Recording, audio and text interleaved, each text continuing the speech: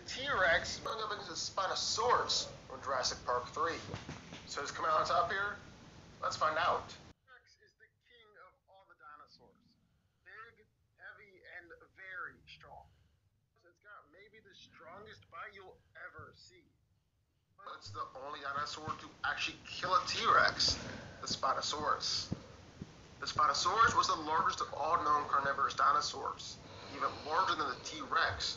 It roamed in what is now North Africa during the Cretaceous period.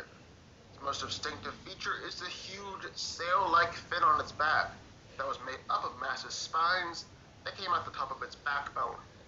As of 2001, the Spinosaurus was the apex predator on the island is the Sorna, even though other predators lived on the island, like velociraptors and a T-Rex. It's considerably larger than the T-Rex on the island, being 20 feet tall at its crest and 44 feet long. Tear through an airplane, casually bust through a fence that was specifically designed to keep it contained. You managed to snap the neck of the T-Rex with pretty much no problem whatsoever. The T-Rex is the OG when it comes to Jurassic Park, and she's been through a whole lot.